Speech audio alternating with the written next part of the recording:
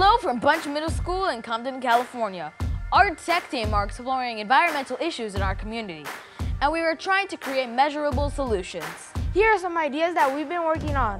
The problem that my group is trying to solve is environment issues, which is, for me, energy.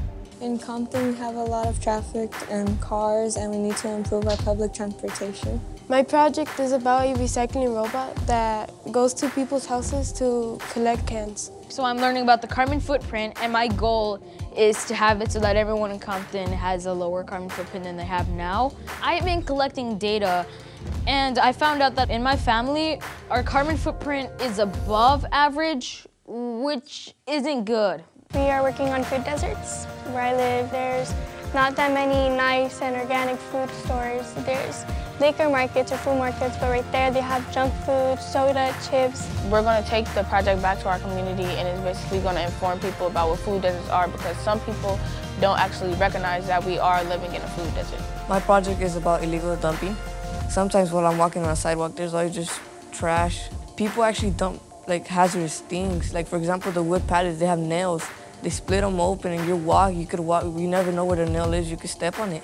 It's important for me because it involves me and my family, and it feels great to help other people fix this problem as well, because it also affects them.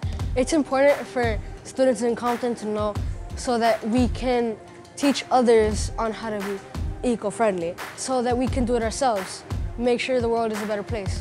Nos da felicidad saber que podemos ayudar a otras personas, poder resolver sus problemas, en vez de que otras personas lo hagan. Nos hace sentir a nosotros mejor, más felices de dar ideas o de hacerlo nosotros.